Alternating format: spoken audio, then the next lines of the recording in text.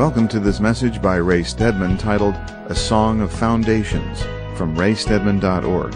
The text for this message is from Psalm 1.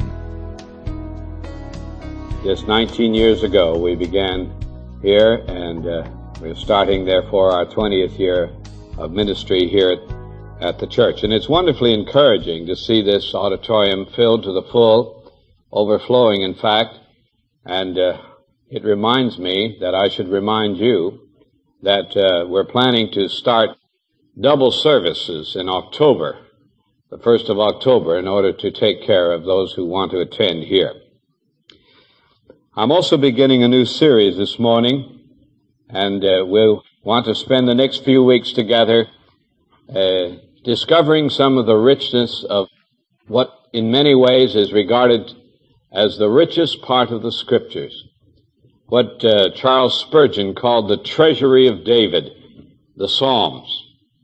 And we'll begin a series in these this morning, and we'll be occupied with that in the weeks to come.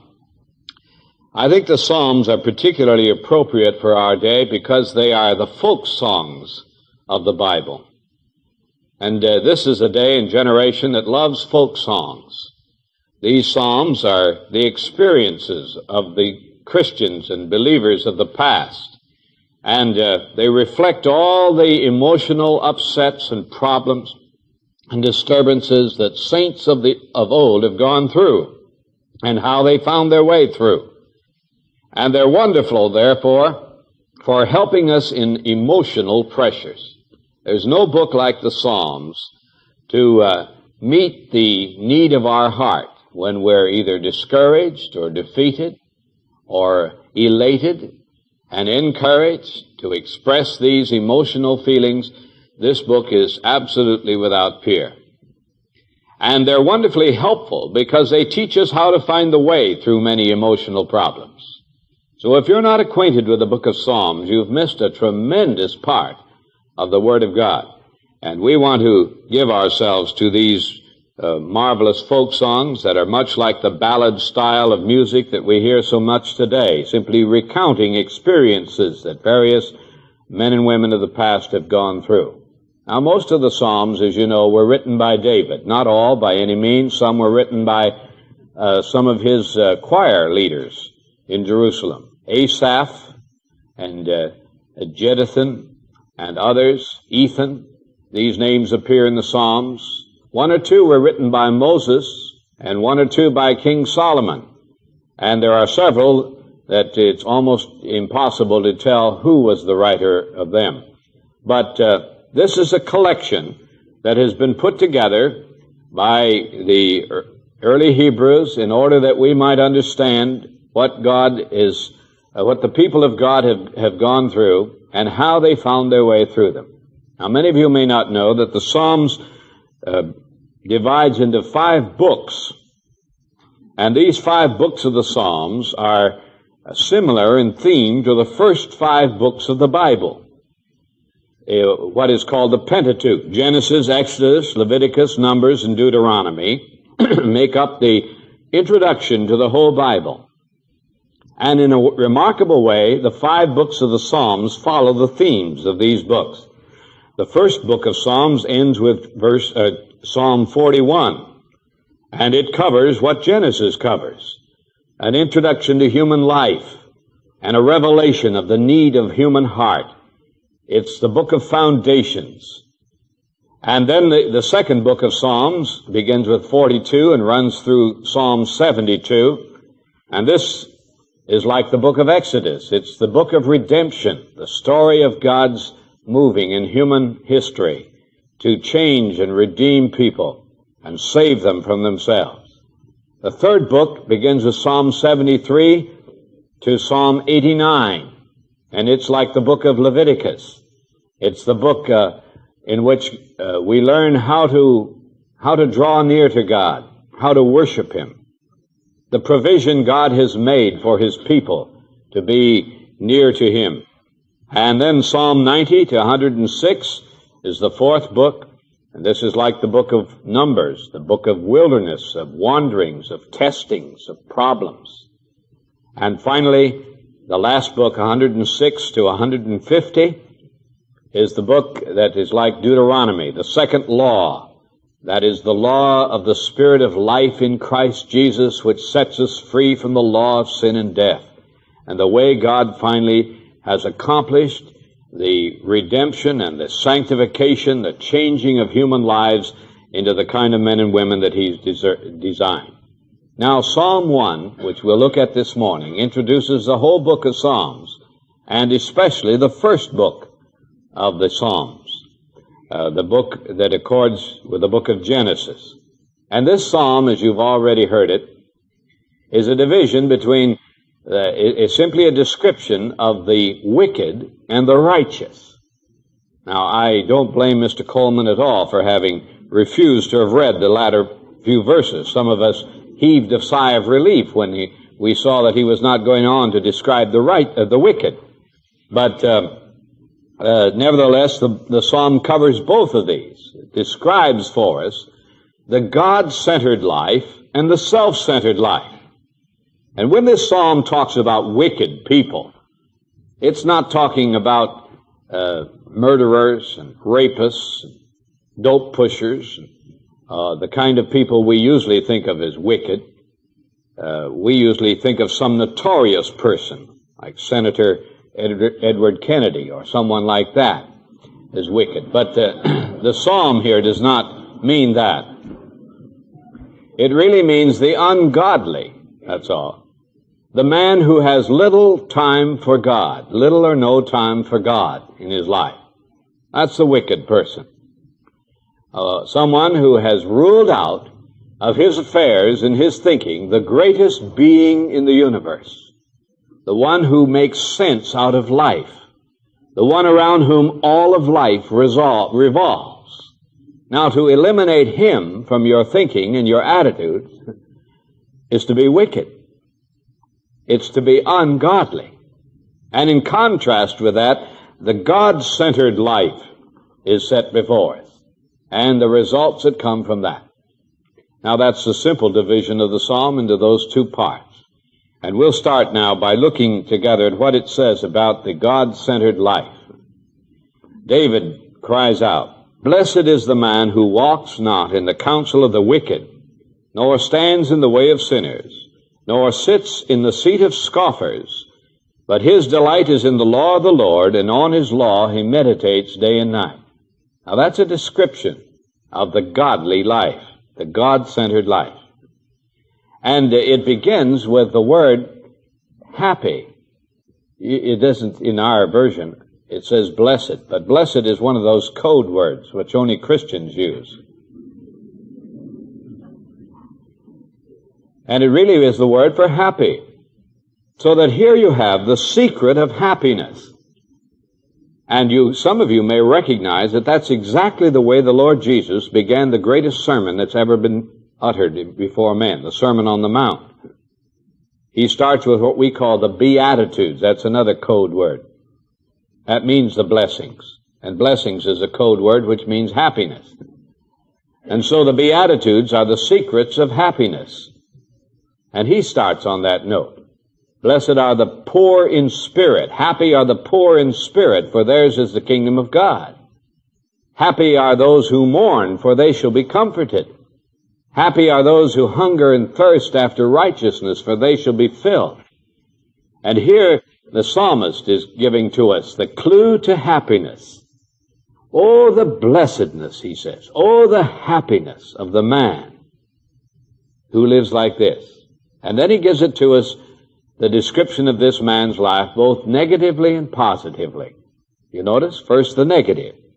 Who walks not in the counsel of the wicked, nor stands in the way of sinners, nor sits in the seat of the scoffers. And you'll notice he gathers up in three words there a description of all of life. Who walks, who stands, who sits. Walk, stand, and sit. Some of you have read a little book by Watchman Nee called Sit, Walk, and Stand, which is a description, a wonderful description of the life of a believer in Jesus Christ. But here is the Old Testament description of the man who is not a believer, the ungodly. who walks in a certain way and stands in a certain way and sits in a certain way. And you'll notice a progress in evil here. He speaks of the wicked, of sinners, and of the scoffers, or the scornful. And what this man is pointing out to us here is the ungodly are characterized by a different way of life. To walk is a reference to all the little decisions that we have to make all day long. You know how that is. You take little steps all day long. You're making little decisions about all kinds of matters all day long, and that's walking, taking a series of steps. To stand is a picture of the commitment we make to certain causes. We give ourselves to certain things. We take our stand upon certain important matters in life. And to sit is a picture of the settled attitude of the heart, the continuous disposition of our life. Now, says the man who has found the secret of happiness can be recognized by the fact that he does not walk in the way of the wicked. That is, he doesn't make his decisions on the basis of the philosophy of those who are ungodly. He has rejected the philosophy of the ungodly. What's that philosophy? What would you say is the philosophy by which the world runs? The ungodly world. I think it can be put in three simple propositions. Me first, get it now, avoid the unpleasant. Isn't that the philosophy of the world? Me first, get it now, don't wait, have it right now, and if anything is unpleasant, forget it. Run away from it. Now that's the philosophy, the counsel of the ungodly, the wicked. And the man who has learned the secret of happiness rejects that. He doesn't make his decisions on that basis.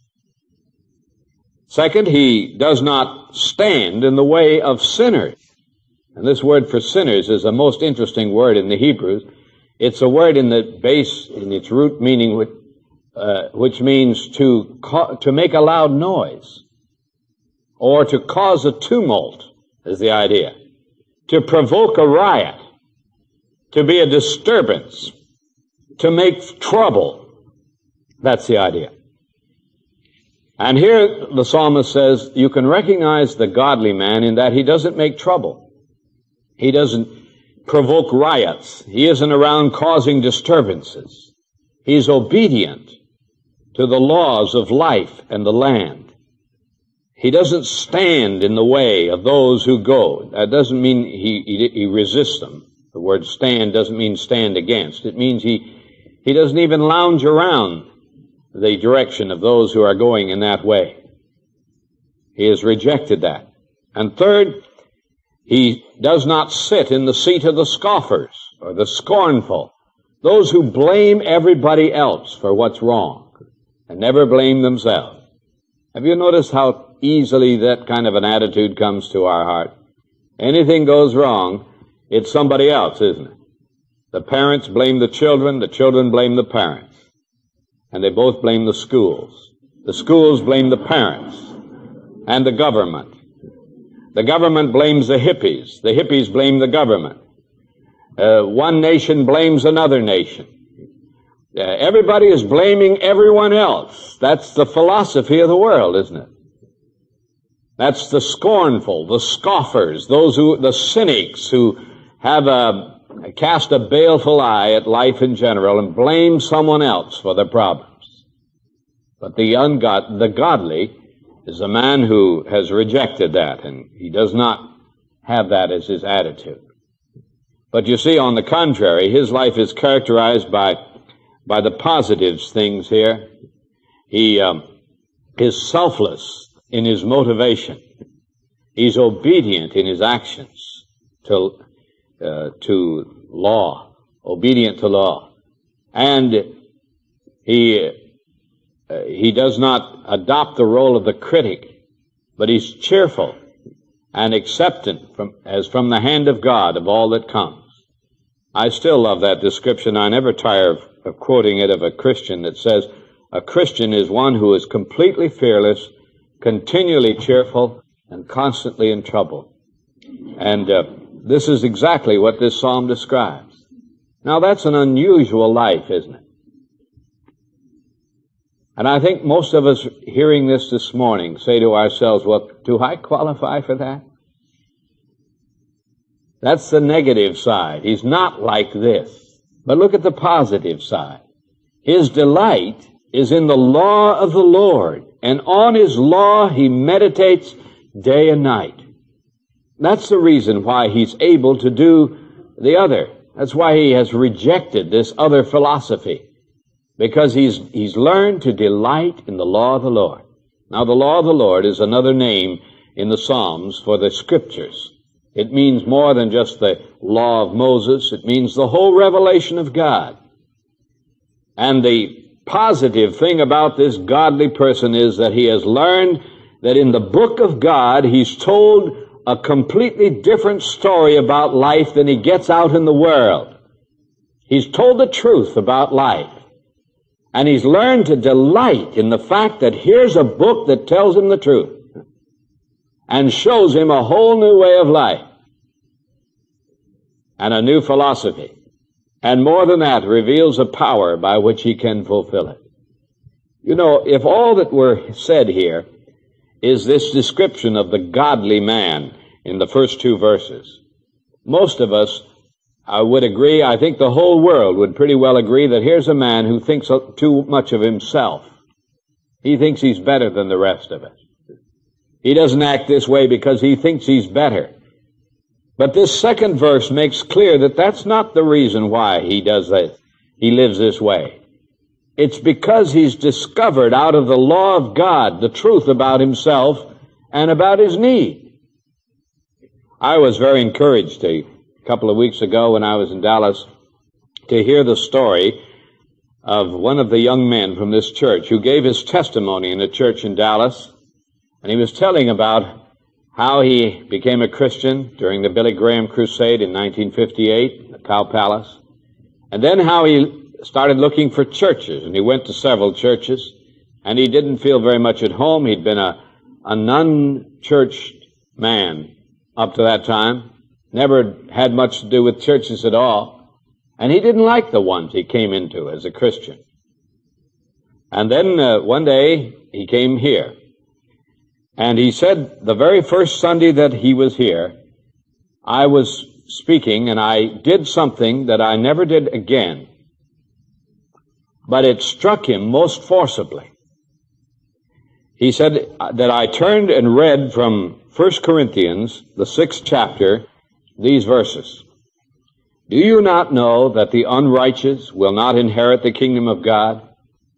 Do not be deceived, neither the immoral, nor idolaters, nor adulterers, nor homosexuals, nor thieves, nor the greedy, nor drunkards, nor revilers, nor robbers will inherit the kingdom of God. But such were some of you. But you were washed, you were sanctified, you were justified in the name of the Lord Jesus Christ, and in the Spirit of our God. And he said he was so impressed when, after having read those verses, I stopped, and I said to the whole congregation, now that's a description of the Christians in Corinth and the life that they once had led. And I'd like to ask if there are any here that have had this kind of a background. How many, I said, in this congregation have had some of these things, or one of them at least, true of you? And I read the list again. Immoral, idolaters, adulterers, homosexuals, thieves, greedy, drunkards, revilers, and robbers.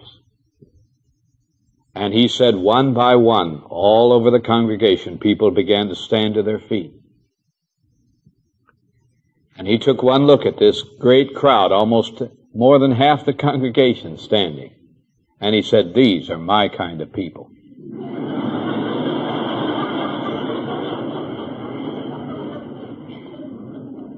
Yes, but such were some of you. But you are washed. You are sanctified, made clean. You are justified in the name of the Lord Jesus and by the Spirit of our God. And that's what this man discovers when he reads the law of God. He doesn't only understand that God demands a certain perfection, but he also learns the process by which that perfection is made possible in the Redeemer, in the Lord Jesus, whose life he learns to share and to grow and to appropriate the strength of that Lord. And one of the delightful things about the Psalms is how many times you find this expressed. The fact that the psalmist has learned to draw upon the greatness and the glory of God in the midst of life.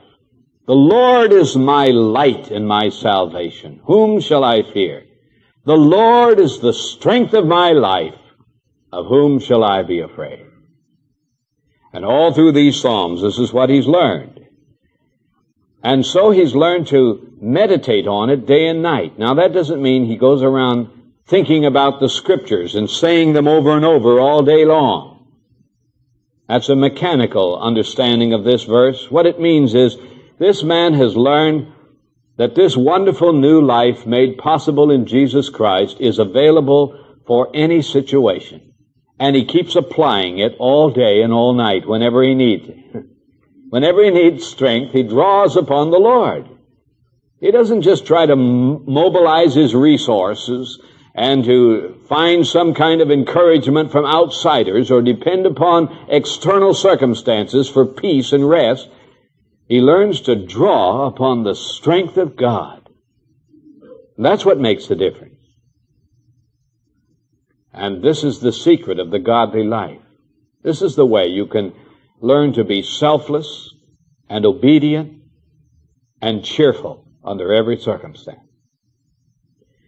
Now, the writer here, the psalmist, goes on to give us the evaluation of this kind of life. In verse 3, he's like a tree planted by streams of water.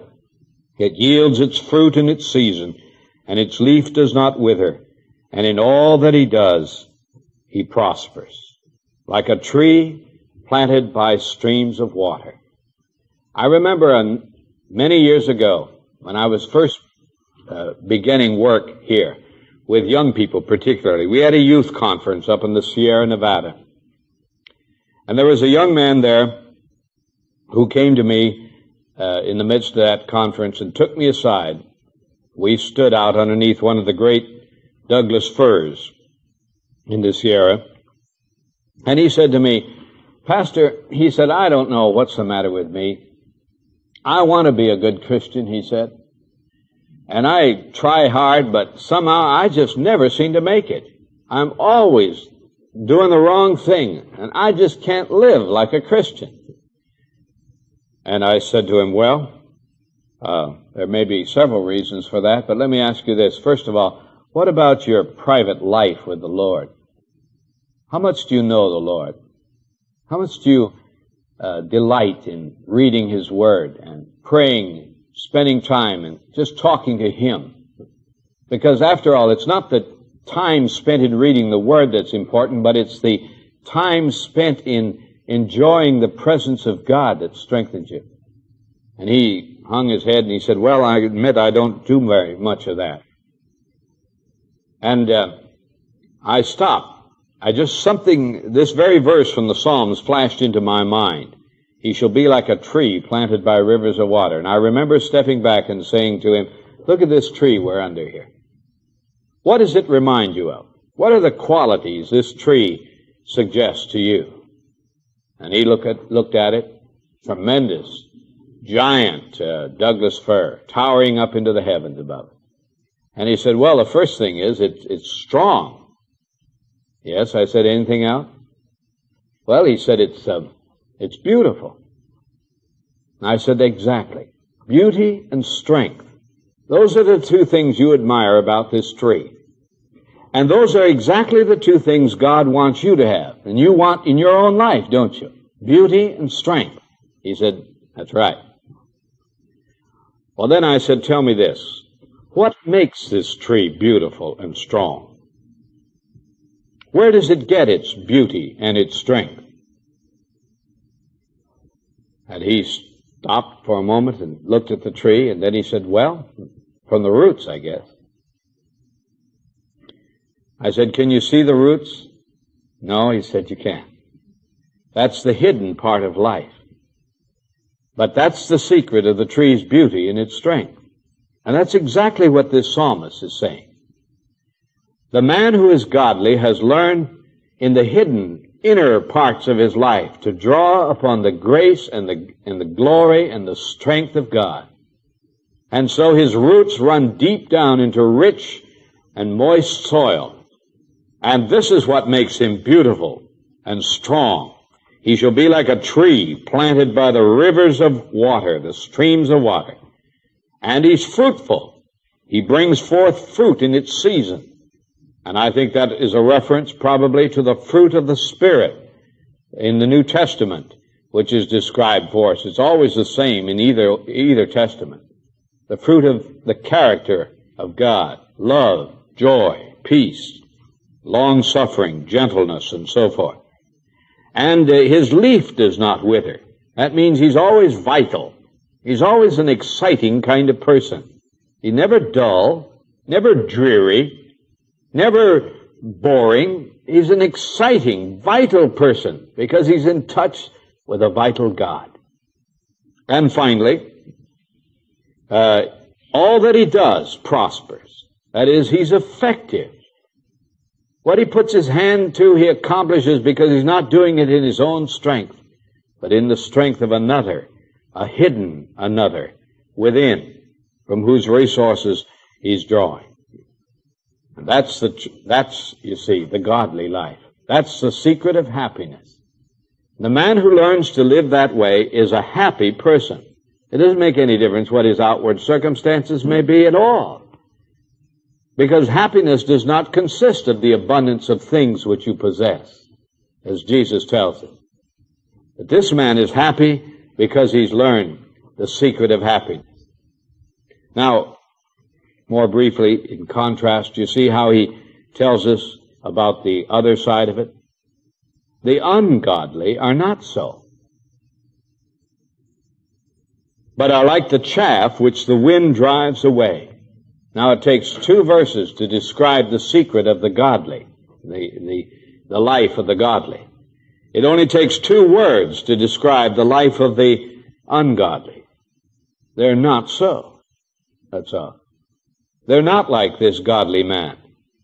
They believe in the philosophy of the world, the counsel of sinners. Me first. Get it now. Avoid the unpleasant.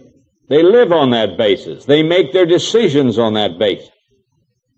And they're always involved in little acts of rebellion, little or larger acts of rebellion. They're in violation of the fundamental laws of life. And they blame everyone else for their troubles.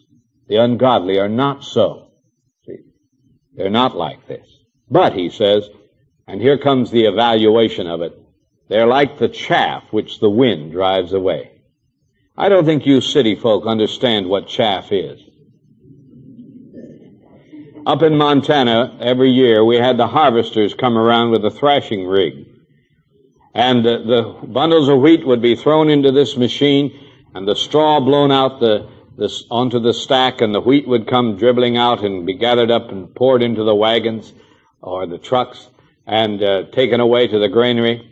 But floating around in the air everywhere was chaff. And it was the awfulest stuff you ever saw. It stuck to the skin. Whenever you sweat, it got in the back of your neck and down your shirt, and it itched and scratched, and it was regarded as the most worthless stuff there was. And I was struck by the fact that way back in David's day, 1,000 years before Christ, the only thing they could think of was to blow it away. The chaff which the wind blows away. And here, 2,000 years after Christ, the only thing we can think of to do with chaff is to blow it away. That's what the thrashing rig does. It tries to blow it up on the straw stack and get it away. Worthless. And that's God's evaluation of a man who has no room for God in his life. He's like chaff. Oh, he may be most impressive in the eyes of the world. He may have a beautiful home and drive a great big car, or several of them, and have all the luxuries of life, be regarded as a wheel, and thus go around in circles. But in God's evaluation of that life, he's worthless. He has never fulfilled one single thing that God put him here to do. He's waste time as far as God is concerned. Worthless. Like the chaff which the wind drives away. And as a result, there are two things said of him. He shall not stand in the judgment. And that means the daily judgment of God. The evaluation that God makes constantly of our lives. This man has no standing in that at all. His life is regarded as worthless. Everything he does is just so much wasted labor. Nor will he be in the congregation of the righteous. That is a reference to the final judgment. When all the redeemed are gathered together, this man will be absent. Now, he may have been religious. I rather think he was, or is. But you remember Jesus said that many shall say in that day, Lord, Lord, did we not prophesy in your name? And did we not do many mighty works and cast out demons even in your name? And he shall say, depart from me, I never knew you. I never knew you.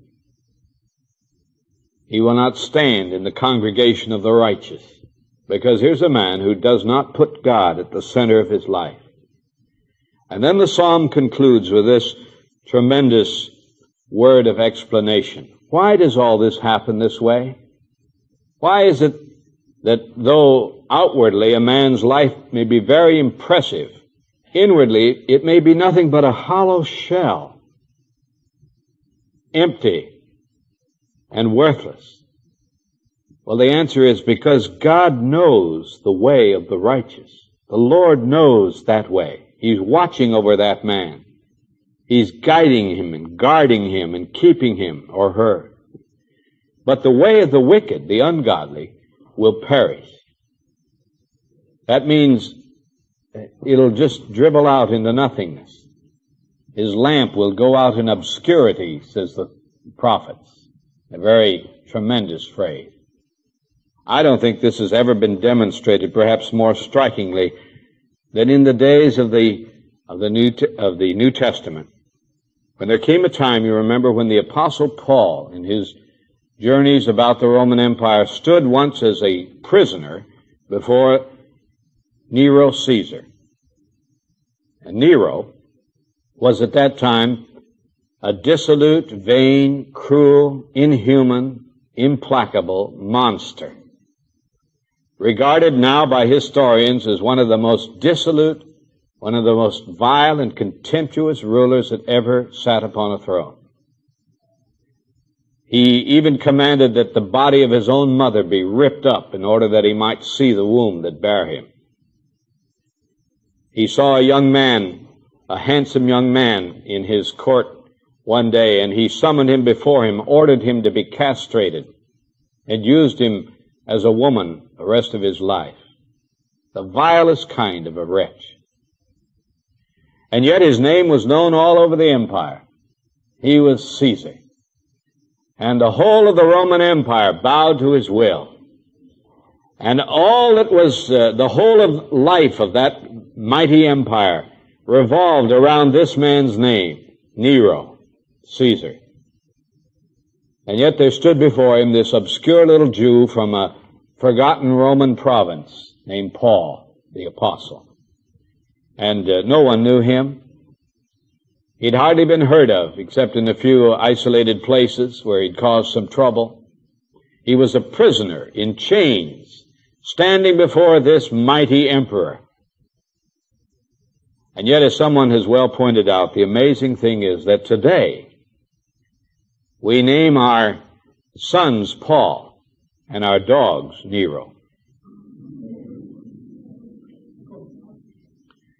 The Lord knows the way of the righteous, but the way of the ungodly shall perish. Well, let's pray. Father, we can't read these words without asking ourselves the question, have we discovered the secret of happiness? Are we allowing this marvelous provision for producing godliness, God-likeness, to be at work in us? Or does a great deal of our life still consist of this ungodliness by which we are like the chaff which the wind drives away? Great areas of our life that are worthless and wasted because we're living on the principles and the precepts of the world around us.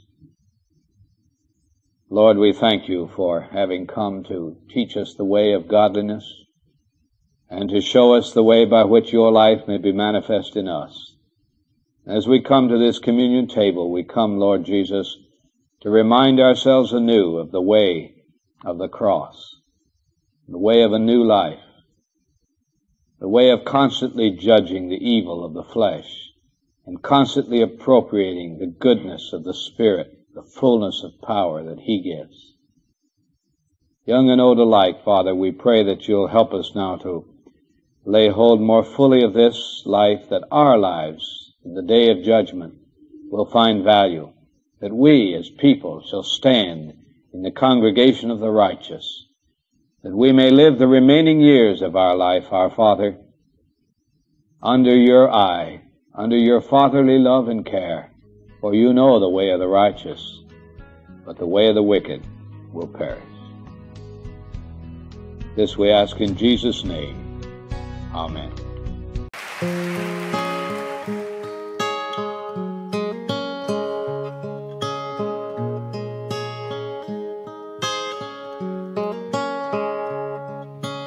Holy Father, Son, and Spirit, Holy Communion, three in one.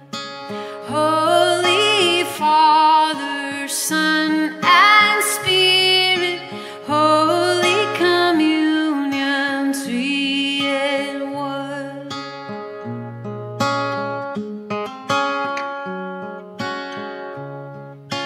Come with your peace, with your invitation, bind us together in holy love. Come with your peace, with your invitation, bind us together in holy love.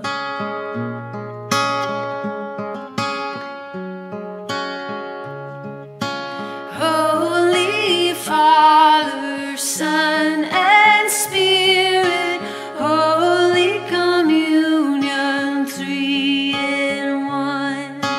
Holy Father, Son, and Spirit, Holy Communion, three in one.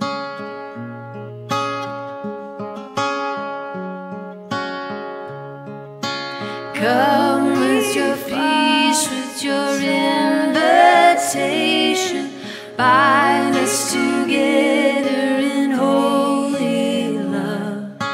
Come with your peace, with your invitation, bind us together in holy love.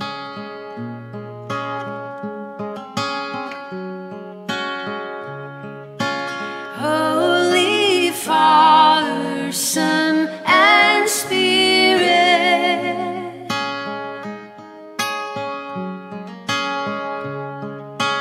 Holy Father, Son, and Spirit,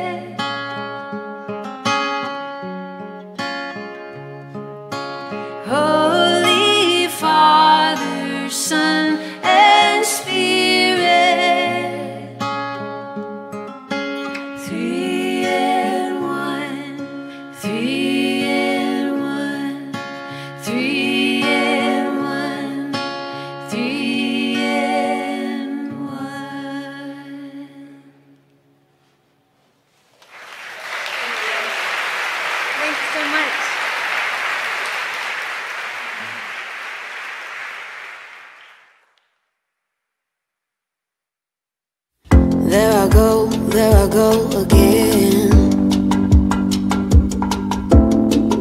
Let my doubts win. You're calling me your friend. And you say that you stay till the end. I look up to the skies, and you help me to realize you will make all things new. You will make all things new. And when I feel lost at sea, drowning in the depths of my misery, I'll lay it at your feet. You make all things complete. Your love keeps walking me down the road. Whenever I can't do it on my own, whenever I can't do it on my own. Your love is helping me carry the load. Whenever I can't do it on my own, whenever I can't do it on my own. Ooh.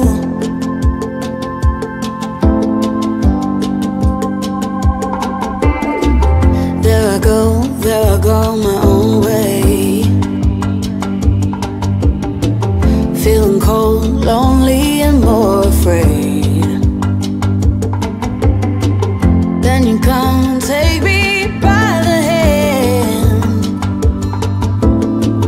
keeping your promises once again.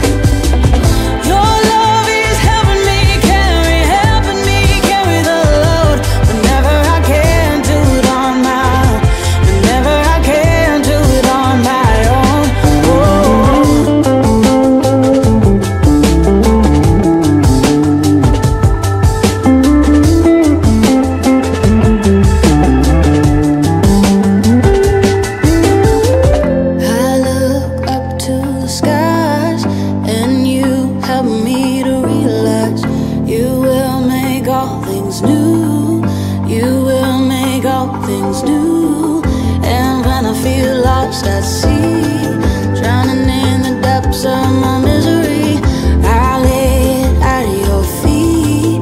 You make all things complete. Your love keeps walking me down the road. Whenever I can't do it on my own, whenever I can't do it on my own. Your love is helping me carry the load. Whenever I can't do it on my own, whenever I can't do it on my own. Your love keeps walking me down the road.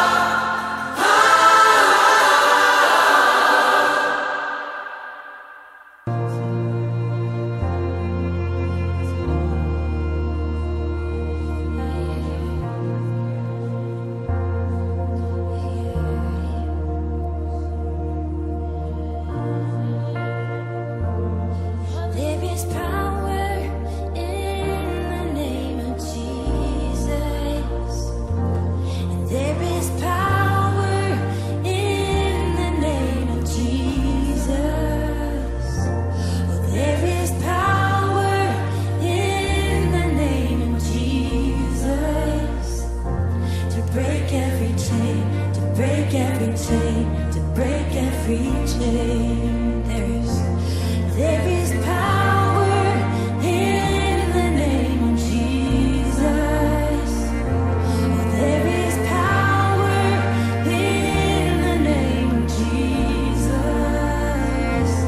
There is power in the name of Jesus to break every chain, to break every chain, to break every chain, to break.